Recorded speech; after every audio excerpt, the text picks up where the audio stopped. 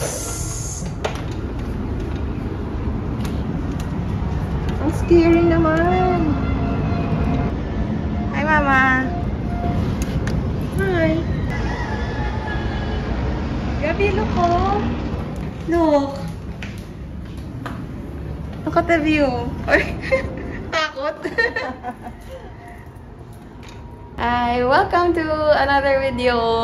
Today is December 31 and medyo magsa-staycation-ish kami dito sa Pasay. Malapit lang sa Sofitel kung saan kami mag-New Year's Eve countdown mamaya. Ang ganda nitong Airbnb penthouse.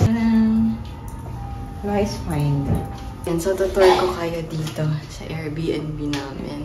So, when you enter, yan pala, sorry. Ito, kitchen. Then, yan yung mga wifi. Tapos, ito yung parang mini sala nila. I think, nagiging bed to, no? Ayan. Tapos, meron silang microwave and ref. May lutuan din dito. And, hi, Gab. Hi, Gab. Hi, Gab. And then, ito yung view. Yeah. Overlooking ng Star City. Kita mo yung CCP, PICC. If I'm not mistaken. Wait. And then here, ayan. Actually, hindi ko alam. Hindi ako sure kung ano yan. Ay, ito pala yung CCP, no? CCP, Star City, PICC. If I'm not mistaken. Ito lang siya. Mataas siya. So, bale, para makarating kami dito sa floor na to, or sa penthouse, nagpunta muna kami sa 39th floor, tas may elevator going to another another elevator for the penthouse. Ayan. Gusto niya kasing mag-National Bookstore. Gabi, no National Bookstore, ah. We're going to Sofitel later, no National Bookstore there. O, sige na. Go there. Wala. Ayan. Kasi ito, one bedroom siya. One bedroom. Ito yung bed. Ayan. Fits 2 people. And provided din yung towels. And for the CR, dito pala siya sa unahan pala. Akala ko storage area siya kanina. Oops. There. Yan. Yung CR. Yeah, pretty good. I think around 3,000 to per night. 3,000, I think. Most likely na-upload ko na yung Head in the Clouds vlog ko. Ito yung merch na binili ko after the concert. If you haven't watched that, link ko somewhere here. Taray. May ganun na.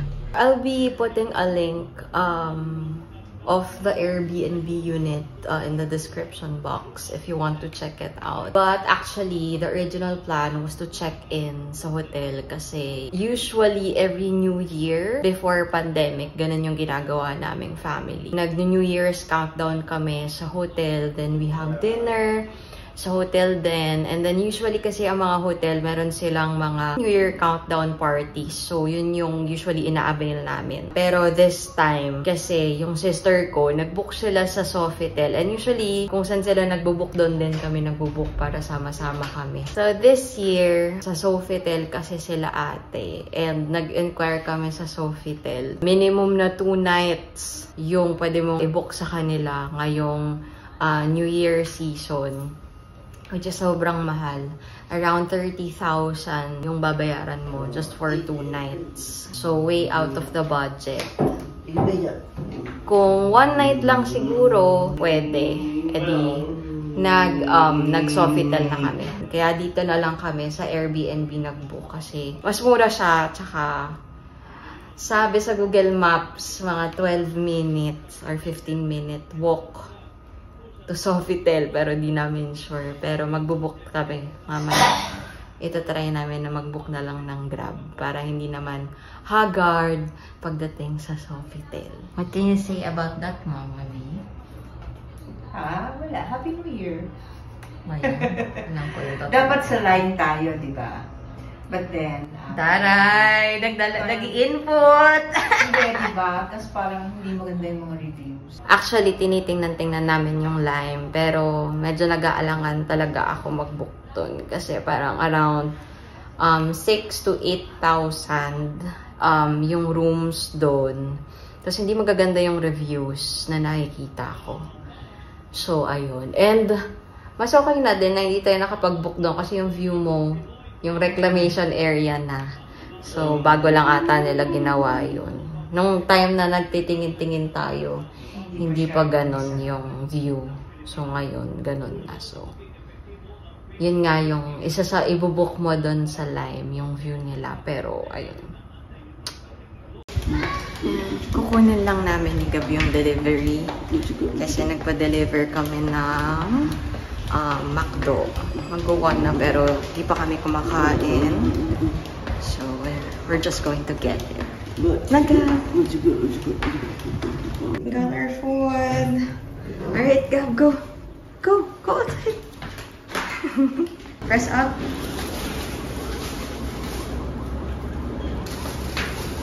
Go!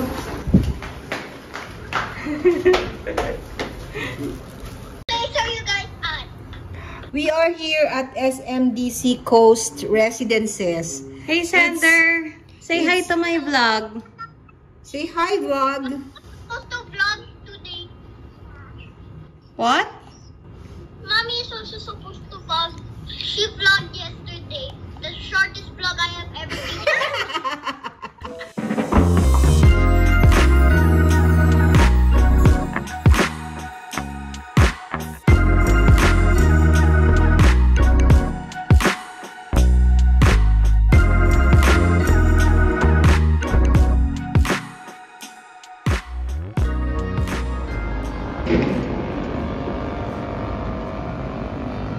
We're now here at Sofitel. Picture muna. Ready ka na ba? Kunan ako ng pictures. I'll try my best. So, may mga spots sila dito na pwede mo picturean. So, mag-fall in line ka lang. Like this one na nasa harap namin. And then, itong bear na nandito. Pinaantay lang namin si Kuya Alex. Bababa daw siya dito sa lobby para kunin kami. Iikot-ikot muna kami dito while waiting. Tapos na kami, nakapag-picture na kami dun sa tree with the bears. And yeah. Tati. Look, Tati is vlogging. Okay, vlogging, Tati. Come here. Give Tati a hug. Say hi. Ako.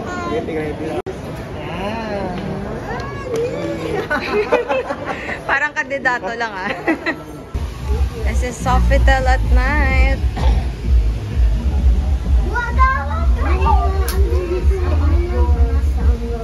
Fall down into pieces. Say hi. Hi. Hey. Hi. 7-year-old in Sofitel.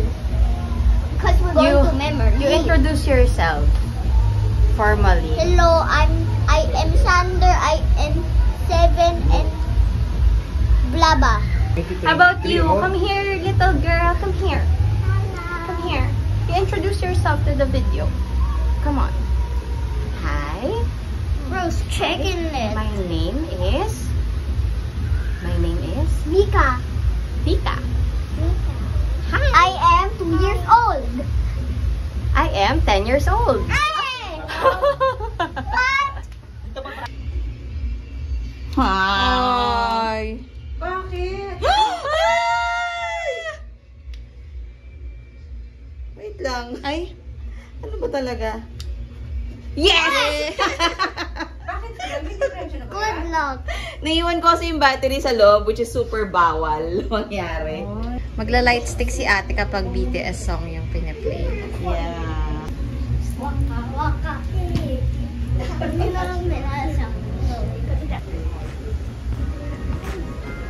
Waki. Waki Vika Waki, Kuya Sander.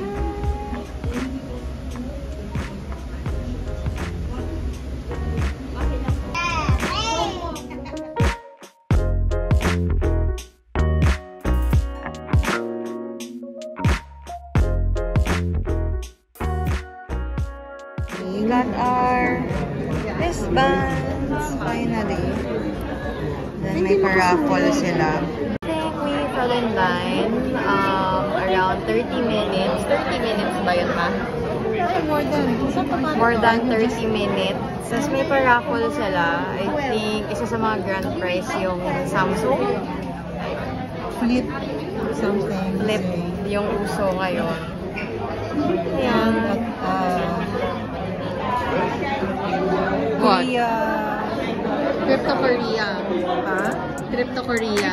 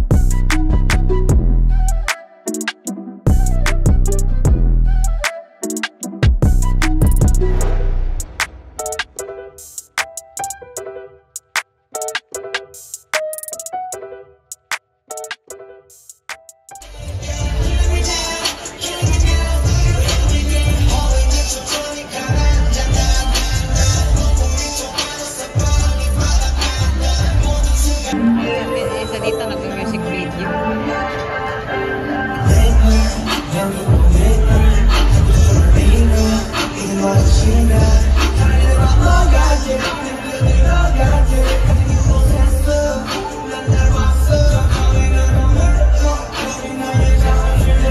Be careful, there are people right now.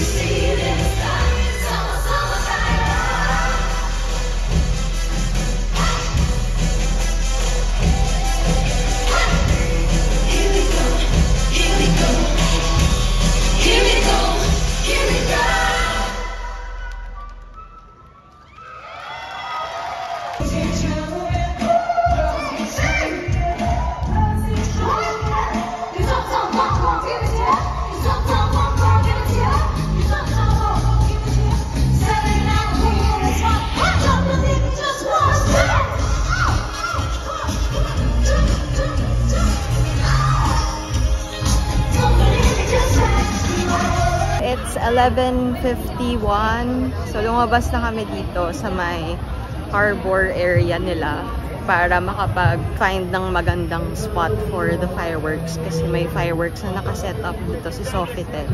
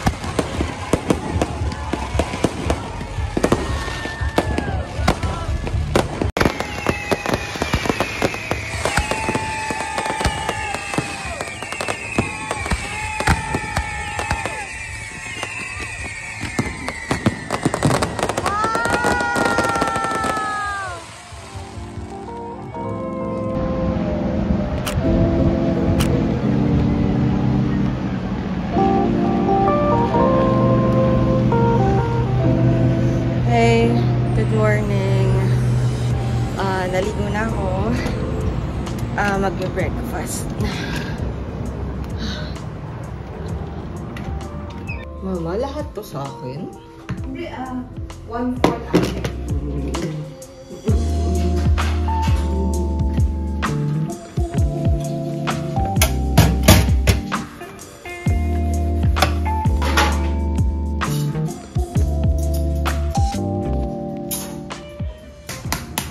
I've been very, very thankful for 2022. I think 2022 is a year of breakthroughs. I think this 2023 needs to be all about consistency.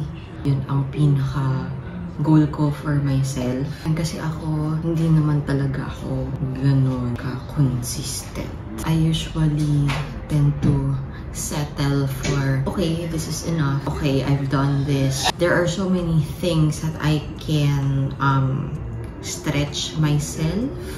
Kumbaga, extend or kumbaga, go the extra mile when it comes to things. And also, ayun, there are so many things to look forward to this year. We have planned travels as a family. I have plans to travel with friends na sana hindi lang hanggang drawing. Guys, kung pinapanood niyo to, ituloy natin yun. Ano pa ba? Yan lang pala.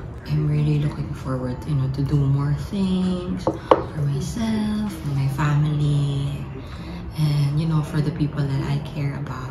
Those are my kind of New Year's resolution. It's good to ask yourself then naman, what are your goals for the year? What are the things that you think you should work out for yourself? Think about the things na you are looking forward to experiencing or doing for the next year. So thank you for coming to my TED Talk. Chat.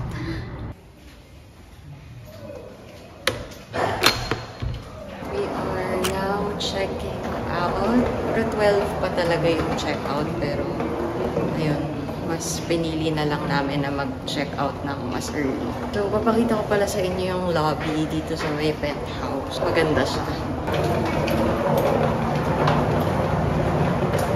So, this is the lobby sa penthouse. And every level ng penthouse meron. Tatlo yung lobby nila dito.